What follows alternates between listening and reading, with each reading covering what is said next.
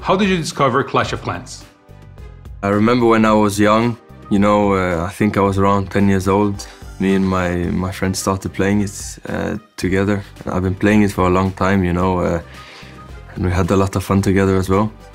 I know you're all about the barbarian. Any other troops you like? Yeah, I have a lot. I really like the dragon. I think the dragon is one of the best ones, yeah. And how does it feel to become a Clash character? To have your own skin in the game? Of course, it's really fun. It's a nice thing, especially since I've been playing the game for so long. Do you think there are any similarities between Clash of Clans and football? Attack the opponent and try to get through it and to win, of course. Winning is a big part of both Clash of Clans and football. What is more difficult? To 3-star a base or winning a football match?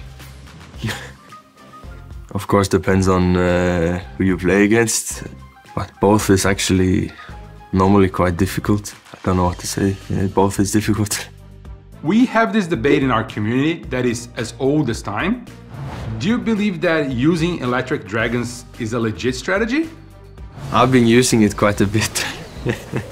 One or two of them. Yeah, it's a part of the game, so yeah.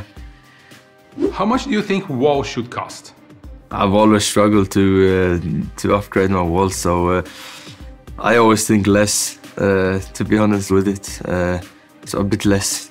Last question. If you could add anything to Clash of Clans, what would that thing be? Right now, I'm quite happy with how it is, especially when I joined the game. So I'm quite happy then.